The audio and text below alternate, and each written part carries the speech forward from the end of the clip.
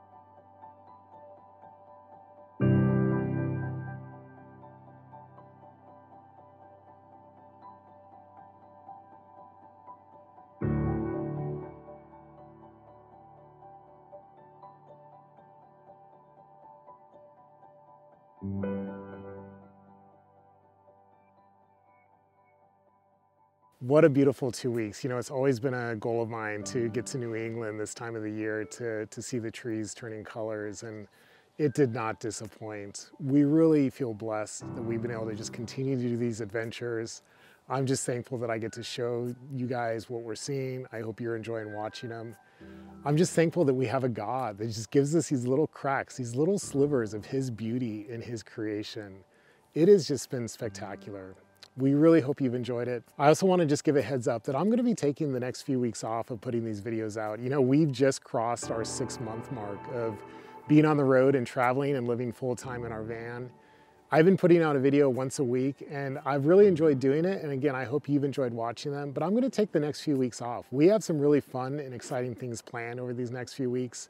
We're going to be seeing a lot of friends. We're going to be going down to Boston and New York and Washington, D.C. and Philadelphia and meeting up with some folks along the way. But don't worry, I'll be back. We're going to be heading down to Shenandoah National Park in a few weeks' time, and I'll pick back up there and I'll get an episode out on our adventures there.